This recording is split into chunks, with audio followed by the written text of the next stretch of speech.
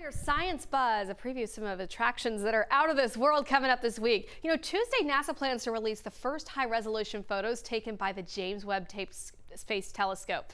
This is the most powerful, complex telescope ever built, and at least one of the 72 pictures taken will be the deepest image of our universe that we've ever seen before.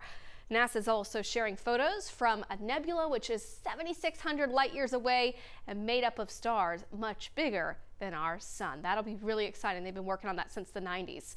All right, dinosaur fans, grab your pocketbooks, or maybe you might need everybody else's pocketbook. Look at this, a rare archaeological find heading to the auction blocks in New York. Sotheby's announced it will be selling a fossilized skeleton of a Gorgosaurus. It is a relative of the T-Rex, and this unique auction is going to be so special because it's the only specimen available for private ownership.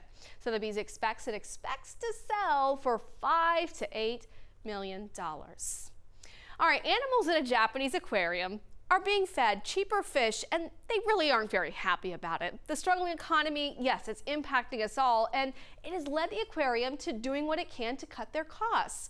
The penguins and other animals typically eat fish called aji, but that price has spiked 30% over the last year. So they tried switching to a cheaper alternative, the saba or mackerel, but it wasn't received very well.